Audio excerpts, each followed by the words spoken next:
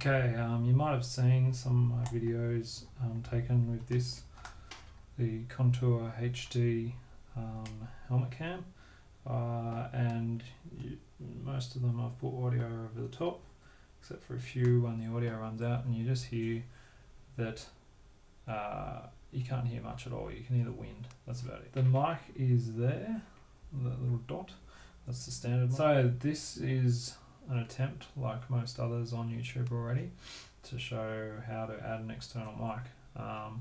Unlike most that I've seen on YouTube, which are a retrospective video showing how they did to put it in, this video is going to be an attempt from scratch. I went to JCar, which is like a Radio Shack in Australia, and bought a lapel mic. There's the pipe, there's the clip come off. So that is the mic that will go into my helmet, and it's just got a typical audio plug. I also bought this little plug which you can just put the wires into. I didn't buy any wire because this wire is way too long, so I'm just going to take some of that wire to put into the cam itself and put that on there. And that'll be the bit that hangs out. Okay, so there's some good videos already on YouTube which might do a better job than me than showing you how they opened it, so I'm not going to go into that detail.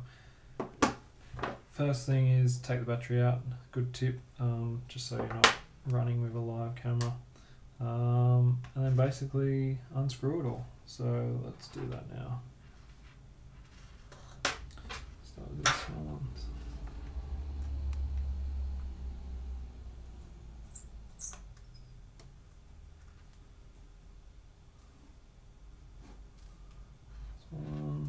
There is one under here.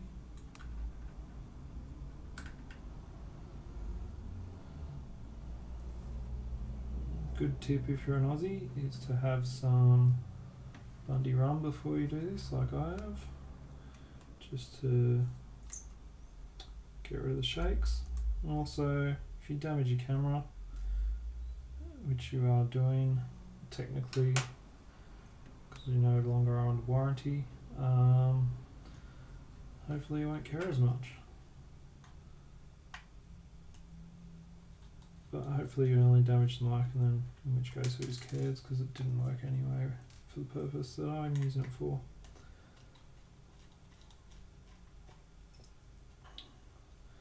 So, and also I've never used a soldering iron before too. So this will be a good test. Although, as most people recommend, you should be quite good with a soldering iron, so we'll see how we go.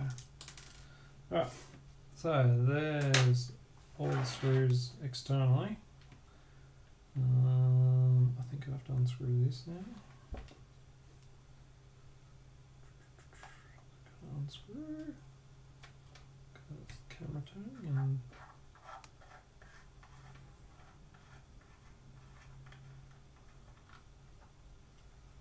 we have the lens cap. I might give that a bit of a clean on here. I have had a few bugs run into this. Looks like they've got in around the edge. Okay, what was the next bit? Let's try sliding this forward.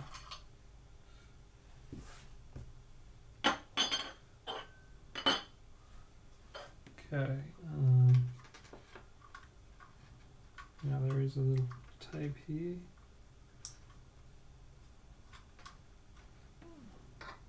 That's set off, cool, that's the switch. Supposedly there's a, I don't think I'll actually have to peel that one off. Should be able to set that into there. There is a screw in there that I can see. So, actually I have to put it just back to the seam of the camera, so you can see where the plastic's joined from either side. I'm sure I have to get rid of this bottom bit somehow.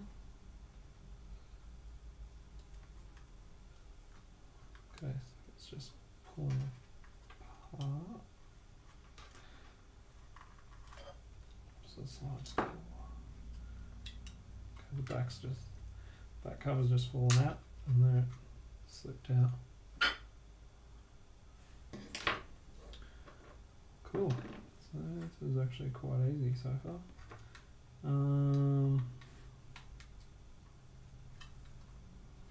You've got another bit of tape there, so you can see that this is actually two plastic pieces here, one side, and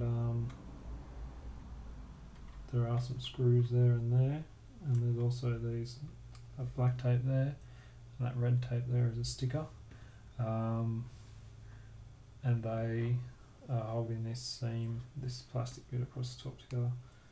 So if we just peel that back to halfway, undo that screw, it's already undone, and undo that screw. I can feel all the plastic start releasing now. So, no, there's another screw. Lucky I didn't put too much effort into pulling that apart. Okay, there's a screw there. Now let's try. There we go. Alright, so we'll just get that other screw to drop out. Alright, pull these plastic bits back again and hold the camera, and there we have it. Okay, so looking in there, I'll get a bit more light. You can see the red and black cable going down to the other mic, which sits directly above that hole. So just there is that mic, and it's just a cheap little standard mic, so that's just sitting there. Okay, that's out now. There it is. So really poor quality, sorry about that. This is running off a MacBook's built-in inside, and then those screws have actually loosened the board. So we just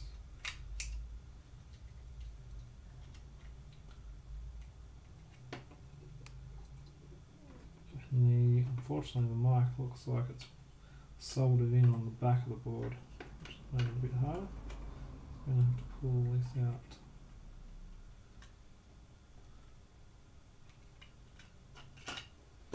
Cool, I don't know if you can see that, but there's another cable going to, which looks like a mic, but it's not. It'll actually be the speaker that makes the beeping noises to let you know when it's in record mode, when it's turned off, when recording stopped, that type of stuff. So that's sitting against the case. So just being super careful now. Just give you a look there. And that mic is off the front there.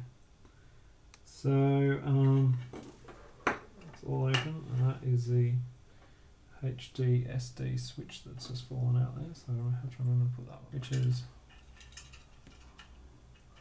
let me just get a screwdriver pointed out, which is those points there. It's really fine, there's a few diodes there as well. I'm not going to bother, I'm not going to risk pulling that apart and resoldering it. It's got some nice glue there to hold it. So I am just going to, so I need some wire to put that on the end of it, and then of course that'll plug into the helmet. So I need to leave that in there. This is the lapel mic. There's a microphone. So it's vaguely, it's only, that's the size of the stock one, quite small. That's the size of the one I'm putting in it. A little bit larger, but it could be the same size. It's gonna, the benefit's going to be come from where I place it, which is inside my helmet, which should be a bit more insulated from the wind